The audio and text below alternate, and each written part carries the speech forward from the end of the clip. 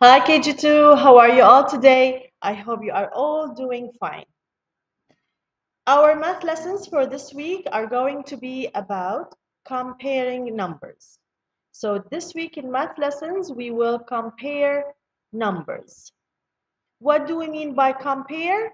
It means that we will see which group of objects is more, or we can say greater than the other group, or maybe less than or fewer than the other group, or also we will talk about the equal groups.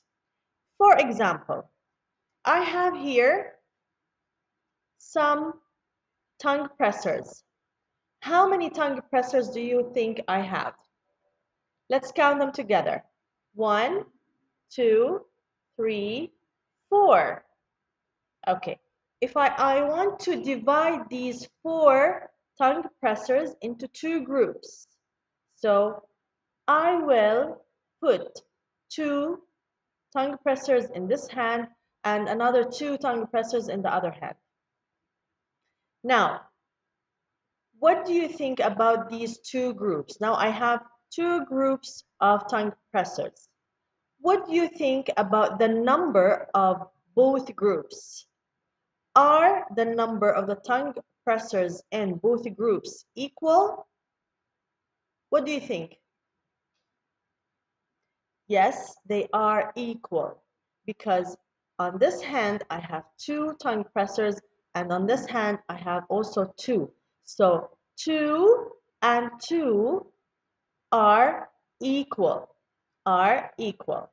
Okay, what about if I put one more tongue presser here and keep one tongue presser on this hand? What do you think? Now, which group of tongue pressers is greater than the other group? Greater means bigger or more. So which group is greater than the other? Yes, the group of three tongue pressers is greater than the group of one tongue presser because number three is bigger or greater than number one. And on the same time, number one is less than number three. So the group of one tongue presser is less or fewer than the group of three tongue pressers. Okay? So now if I put them again into two equal groups, no group is greater than or less than the other group. So here we have equal groups because each group has two tongue pressers. This was a brief about our math lessons for this week. Thank you for watching.